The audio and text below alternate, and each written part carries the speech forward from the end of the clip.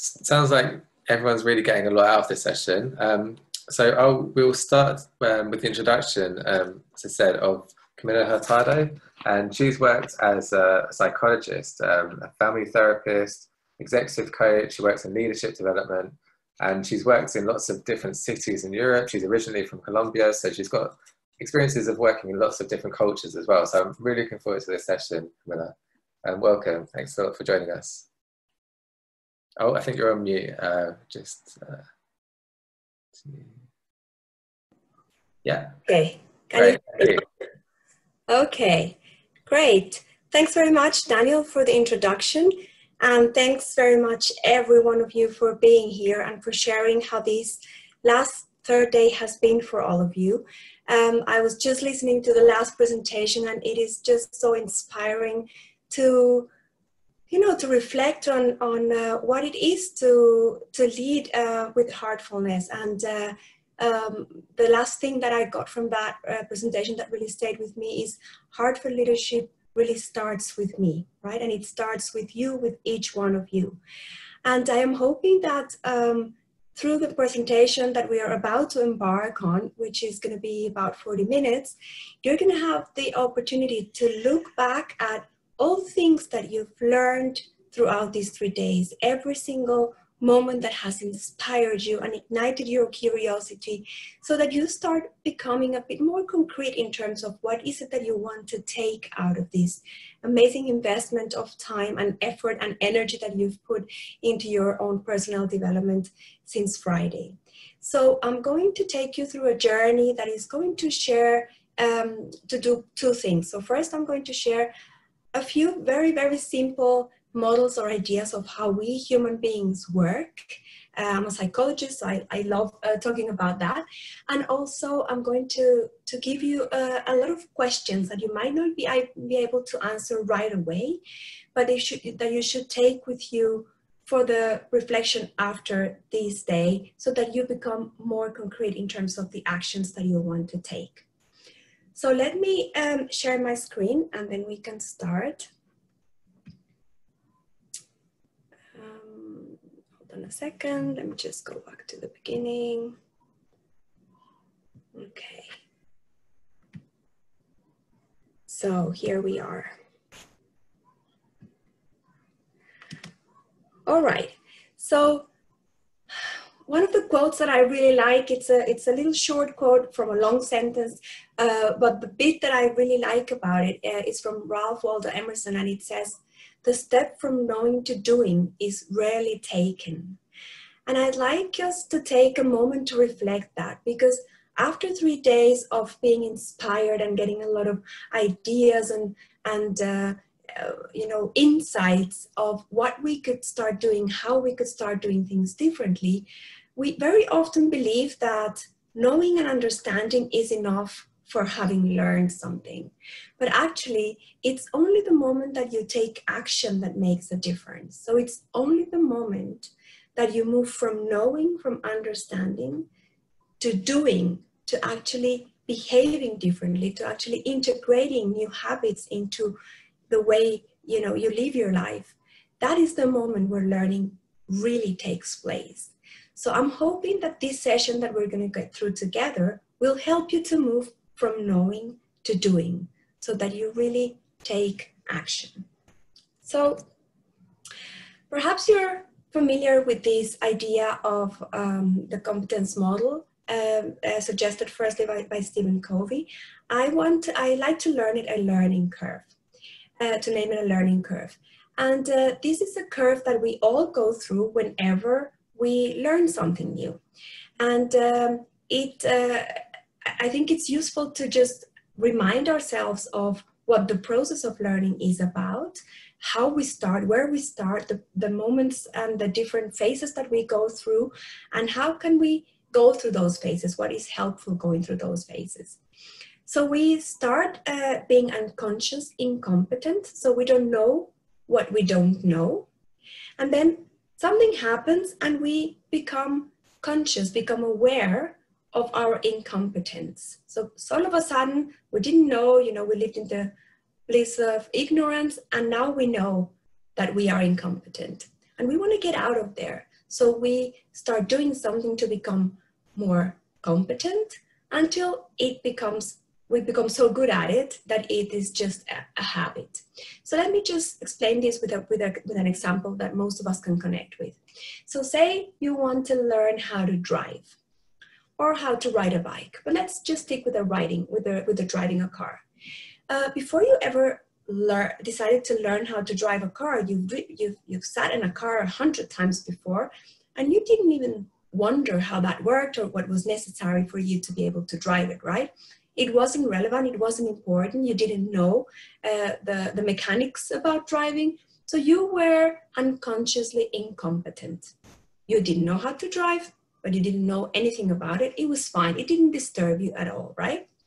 However, you decide that you want to drive because now you get a job that is far away from where you live, and there's no real good connection in public transportation. So the best way to get to your job and do your commuting in a decent time is to drive.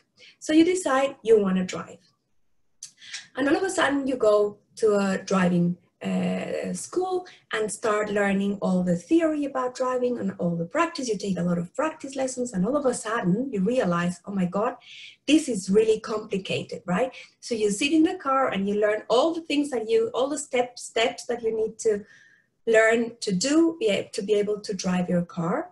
And it sort of hits you how incompetent you are, right? So you become aware of this incompetence. And you want to get out of that. So you start practicing and driving and learning and driving. And at the beginning, the first time you want to start the car, it sort of feels very unnatural. And the first couple of times, and all of a sudden, it starts feeling better and easier. But you're still very much aware of how to start the car and what to do first and how to, press the gas and then brake and not press it too much. And if you still have gears, it's a lot of things going on at the same time. So it's a very conscious process, right?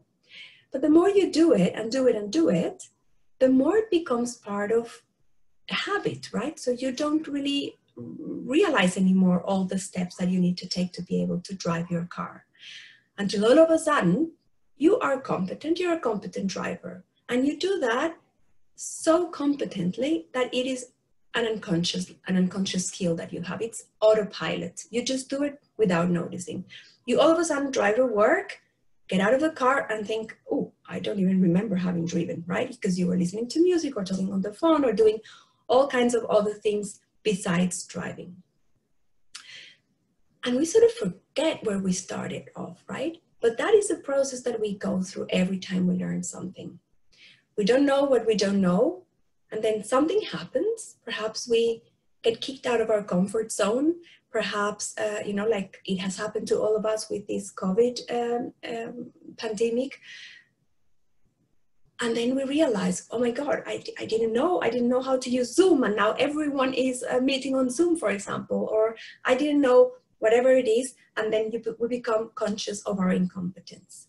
And we want to get out of that, right? So we want to become competent at something, and we start practicing and practicing and practicing until we become unconsciously competent. So this is how we learn. Very simply described, this is how we become competent at something. So what I want you to do is to start thinking back to Friday, the first session that you attended, and some of you perhaps had the chance to listen to the session that I conducted on growth mindset. So that's when one of you asked me about this idea of self-sabotage. Why do we self-sabotage and how do we avoid that? So we're going to talk a little bit about that. How come we know that we should be doing something different and we still don't do it? So that's an interesting question.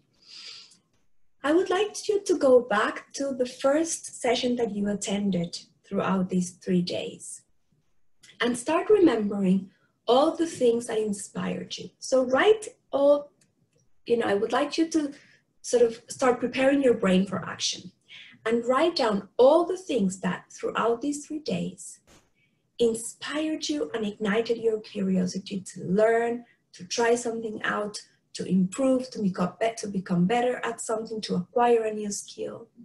And I want you to write down whatever pops up. Everything counts, everything is valid. And try to do that just focusing on whatever pops up without filtering it, without judging it, without editing. So if something comes to your mind that you've perhaps tried before and you didn't do it, and you're going to judge yourself already by, okay, let's not put it on the list. No, don't worry about it. You don't have to commit yet. Just write down whatever pops to your mind, all the things that have inspired you throughout these 3 days. I'm hoping that you took a lot of notes. If you haven't, this is the time. We are going to set goals for yourself, or you're going to set goals for yourself. And research shows that if you write down your goals, you're much more likely to achieve them because you will commit to them, because you will have a point of reference to go back to whenever you don't remember anymore what you wanted to achieve. So write down your goals if you haven't started yet. If you took some notes, then have a look at your notes and write down whatever comes to your mind. It would be great if you can write it down on our Facebook feed or on our YouTube feed, so that we start getting an idea of what are the things that inspired you the most and that you think might be something that you want to work with. And because we very often forget very quickly all the things that we wanted to take on, this is just a quick reminder of these 3 days. So you started the 3 days being unconsciously incompetent. For now, you had an idea of what the program was going to be about, but you didn't know how incompetent you were, right? Until you started to explore. And all of a sudden, you explored and you realized that there are things like growth on a fixed mindset. You talked about how to figure out your blind spots. Obviously, you talked a lot about the Heartfulness way. We explored some career paths. We've talked with some artists. And you know that there were a lot of sessions that perhaps led you to understand all of the things that you didn't know. So you became conscious incompetent. And all of a sudden, you realize, well, there's a lot of things that I'd like to do. And then the second day comes and it's about embracing. It's about embracing that conscious incompetence, and also talking about uncertainties and how to live through those, how to become more resilient, how to do more of a nonviolent communication, and a lot on team and leadership development. And very important, how to be more self-compassionate with ourselves, self-compassionate. So perhaps you started already thinking of things that you want to practice. Perhaps you want to include meditation in your routine, in your daily routine. Whatever it is that you started thinking of, those are the things that I'd like you to write down on a piece of paper. All of a sudden, you got to the third day, which is all about evolving. So how do we go beyond our own self and think of our community? Who other people might we impact with our personal development? How can we develop more positive behaviors? What is it about entrepreneurship that is interesting? And obviously, this idea of heartful leadership that I find so inspiring and so touching. So what were the things throughout these 3 days that inspired you and sort of gave you the feeling, yes, that is something that I want to take on? And having done this exercise, we're going to become very, very specific about setting goals and defining an action plan. So I'd like you to have a look at how we can set SMART goals. Perhaps this is something you've come across before, but setting SMART goals and writing them down is going to increase the chance of you achieving these goals. So S stands for specific. Make it as concrete and specific as possible. Measurable is obviously define a way that you can measure what you want to do. So if we talked about, for example, about physical fitness, right? If I wanted to start eating healthier, then or going to the gym more, then make sure that you say to yourself something as specific as from this coming week onwards, I'm going to go to the gym for an hour, 3 days a week. So by the end of next week, I will have to be able to measure whether that was what I did or not. Make it achievable. And that means make it as small as it is manageable for you and as big as it is inspiring and gives you sort of energy to work towards it. But don't make it too big that it's impossible, right? So if you want to start getting more fit, again, physically, don't decide that you want to run a marathon next month if you've never run before, because that is just not achievable. So make it, pack it in smaller steps. Make it relevant, and that is such an important point. Make sure that this goal is something that is really important to you, and to you and your own purpose, your own reason to be in life, your own values, whatever you stand for.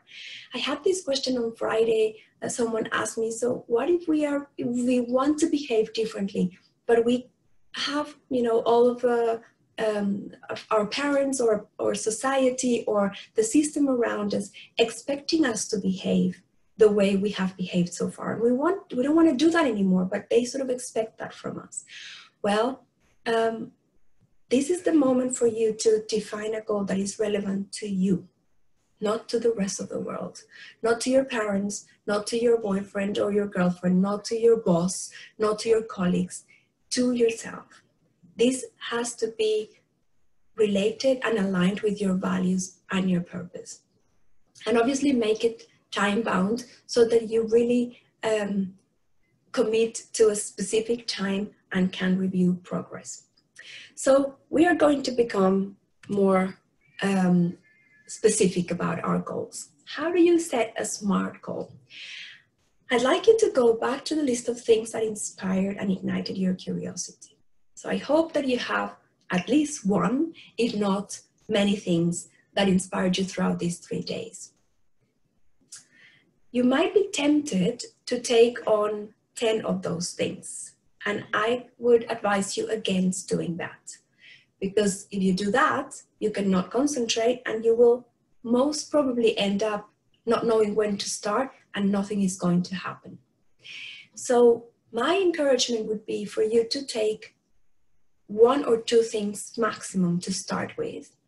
And make sure that you take those 1 or 2 things all the way to the level of unconscious competence so that they become part of your habit, and then you take another thing. So focus on a few things, make them part of your new positive behaviors, and only then take a new goal for yourself. So how do we do this? Having a look at all of a lot of the things that inspired you, ask yourself first, where would you see the biggest gain? Where would you see the biggest benefit if you did what? 1 goal, 1 or maximum 2 things. Where would you see you and your life see the biggest gain? And the second question is, where would you feel the biggest pain if you didn't change that? So perhaps you've known already a while that that's something that you want to work on, but somehow you've managed not to take any action. Where would you feel the biggest pain if you didn't take that as an action? So I'm hoping that you are going to be able to choose 1 or 2 things, 1 for the gain, 1 for the pain, or at least 1 for each of them. And I'd like you to focus on the first one that you think is most relevant, okay? And for that one, we're gonna go through these 3 or 4 questions, and the idea is that you do the same for the other topic. Now, I'm aware that we might be going quite quickly through these questions, and you might not be able to set a SMART goal in a matter of a minute or 2. That's totally fine. But I want to take you through the questions so that you take a bit more time after we end the day today And I would advise you not to leave it until next weekend, because then you will have forgotten a lot of the things that you really wanted to do. So make sure that you take some time at the end of the day today to make these as concrete as possible if you don't manage in the time that we have together. So now you have one thing that you want to focus on, the most important one for you. So write down, what is it that you want to achieve regarding this topic that you've chosen, and make it smart, make it specific, measurable, attainable, relevant. Why? Why do you want to achieve this goal? That's the relevant bit. Why? Your big why. And time bound. Okay? If you cannot describe it very nicely and smartly yet, it doesn't matter, but just write it. What is it that you want to do? And I'm going to give you a couple of seconds to put that down on paper, because if you've never gone through the process of setting a SMART goal, it might not be that easy. And I'm happy to answer some questions by the end of the session if we still have some time. So say, for example, you say, again, I'm going to stay with the physical fitness because that is something that we can all relate to. It's sort of a simple example to share. So say, I'm going to share one of myself. So I just had a baby 2 months ago.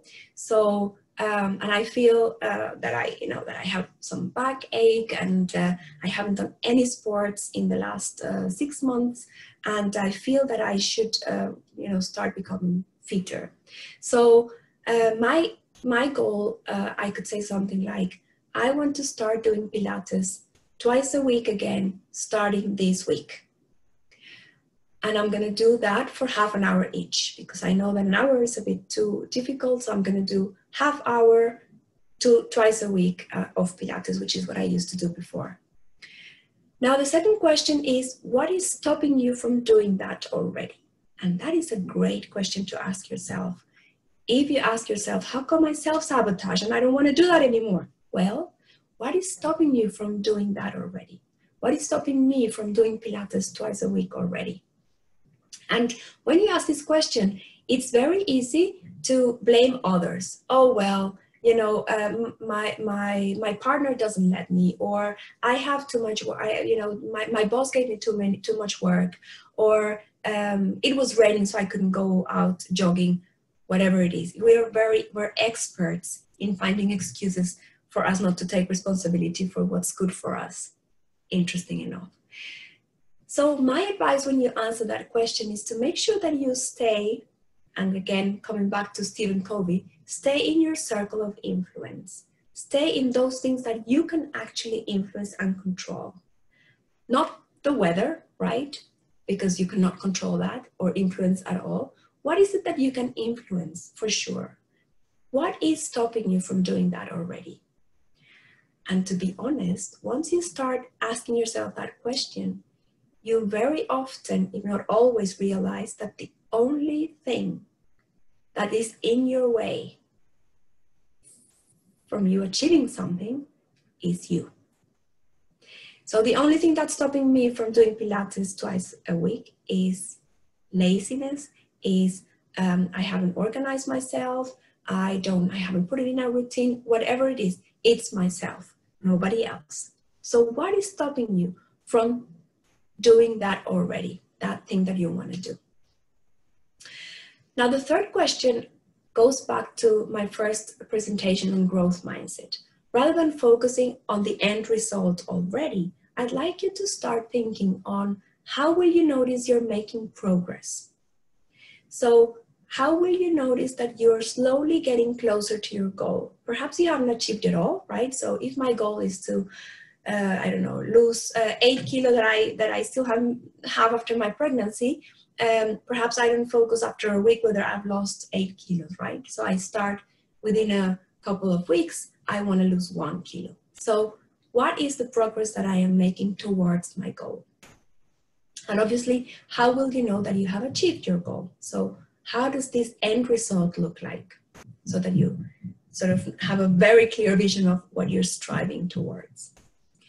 Now, what I find very, very useful, and that again helps us against self-sabotaging, is if we manage to engage someone that will help us in our learning? So that's what the last question is about.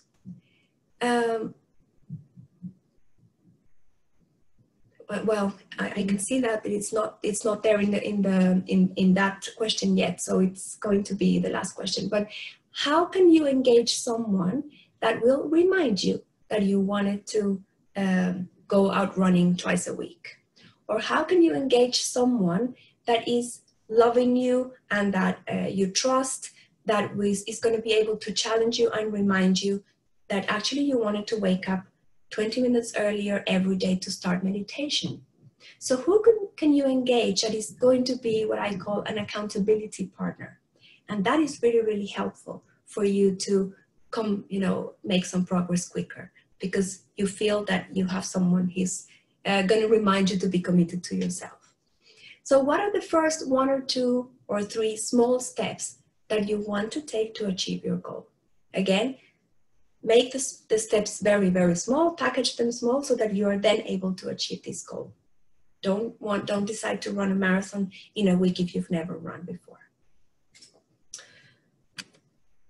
Okay, so how do we know whether you're going to do it or not? Well, it's important to see what motivates us to ask. And if we simplify human motivation, there are 2 things that take us to action: avoiding pain or seeking pleasure. Now, if I want to avoid pain, that works really hard, right? So if I put my hand on a hot stove, I don't have to think very long before I take it away very quickly because I want to avoid the pain. The only problem with acting to avoid the pain is that it only works in the short term. I cannot do something just to avoid the pain for a very long time.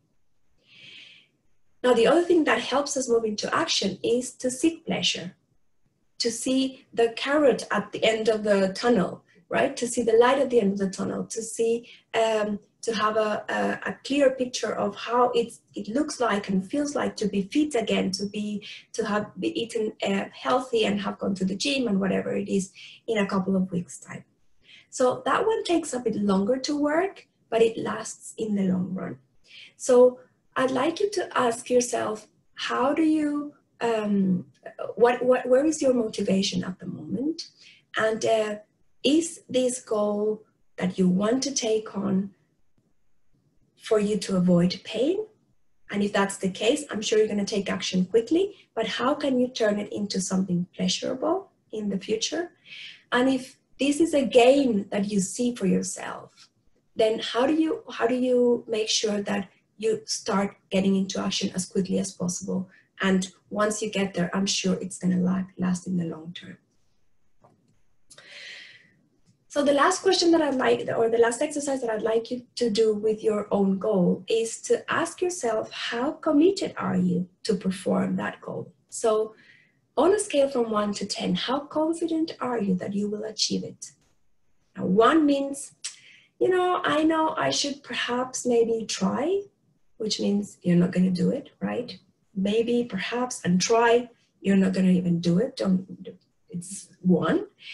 And 10 will be nothing. Nothing will stop me from doing it. So from tomorrow on, or from tonight on, I'm just going to listen more carefully. Or from tonight on or tomorrow on, I'm going to lead my team differently. Whatever it is that you want to take on, nothing's going to stop you. And that is the 10. Where are you? How confident are you that you're going to achieve your goal? And if you're not there at 10 yet, perhaps you're at 6 or 7, what do you need to move 1 or 2 points up the scale? So what do you need to get your motivation going so that you feel more confident that you're going to achieve that goal?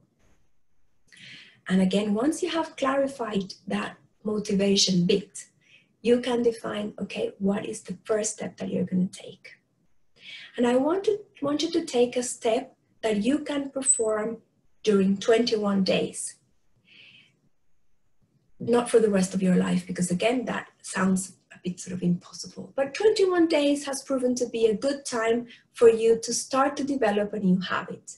So what can you start taking for 21 days non-stop so that you start to develop this new habit? And again, going back to my suggestion before, who can you engage in the process? Who could be your accountability partner that can take you throughout these 21 days so that you can achieve your goal? So that is the end for me. What we would like to know from you is, what will be your first action step? And it would be great if you share it in our menti.com. That is the code. And I can assure you, the moment you start typing it and sharing it with this amazing, inspiring community, it will feel a bit more committed. So that's why we want you to share with us what is going to be your first action step. And for that, Daniel, I'm going to probably stop sharing here, right? Yeah, exactly. And then we, our technical team can then hopefully share. Yeah. Okay. All right, so I'm curious. It's hard. I know it's hard to commit to a first action step, but here we come. Some of you are daring to do that.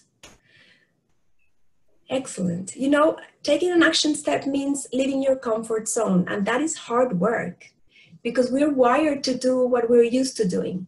So our brain is going to stop us from leaving our comfort zone. It's scary to leave our comfort zone. So we need a lot of courage to do it. You need a plan, yes. It's important to understand where you are now, absolutely. That's the first step, great.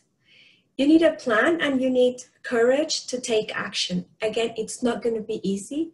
Your brain is going to make sure that you go back to your comfort zone, to all the things that you know, to all the things that you've been doing for so long, and they have proven to be successful so far, sort of successful, right? Perhaps you're in a difficult relationship and you've been there for a while and you know it's not working, and your comfort zone means that you know how it works, so you don't dare to leave it, right? So it's going to be hard to leave that not working relationship, whatever it is, with your boss or with your partner or with your friends, whatever it is. It's going to be hard. I love it. I try to tolerate my physiological discomfort. Yes, I love it. There's a lot of discomfort involved in learning something new. Do it 3 times a week. That's measurable. It's time bound. Excellent. Yes, visualize a possible outcome. Yes, that is great. That is motivation through seeking pleasure. Excellent. Pause before disagreeing. Yeah, listen, and try to put yourself in the shoes of the other person. More empathy. Excellent. Oh, I love this. I love this. Guys, you are committed. I'm loving this. Get yourself out of old thought loops. Yes, and you know, your brain is going to bring you back to those. It's going to bring you back to those. So park them, write them down, and tell your brain, I hear you. I'm just going to give myself the chance to think something different, to have a different self-talk. Excellent. Improve an existing skill. Excellent. So more practice, practice, practice. Practice makes the master. Yes, I love it. Get as many accountability partners as you want, because having a partner to take you running with them is great, or asking you, so how is it going, the meditation daily? How is it going? And you're like, oh, sorry, I haven't started yet. It really helps to have an accountability partner. Yes. Excellent. Yes, resume contact with friends. That is so important. Focus on your relationships. Invest in your relationships. That is, and there's enough research that shows that people who are happier have positive relationships. So if there's one thing that you want to choose to invest your time and your energy in, is in improving your relationships. Believing in myself. Yes, excellent. Perfect. All right, guys, so we come to the end of the session today. I thank you very, very much for sharing your actions. It is inspiring to see what you're planning to do after these 3 days, and I wish you all the best and an amazing time after this. Daniel, over to you. Thank you so much, Camilla. I really loved that session. I was doing it myself, and I've already got lots of things going on in my head that I'm going to do. And it's so Excellent. nice, I think, when you absorb so much to really have a clear plan, like, right, I'm going to do this now. And having your session has given us that space to really, I think, make the most out of all of the things we've received in the last 3 days. So it was perfect. Thank you so much. Excellent. Thank you very much.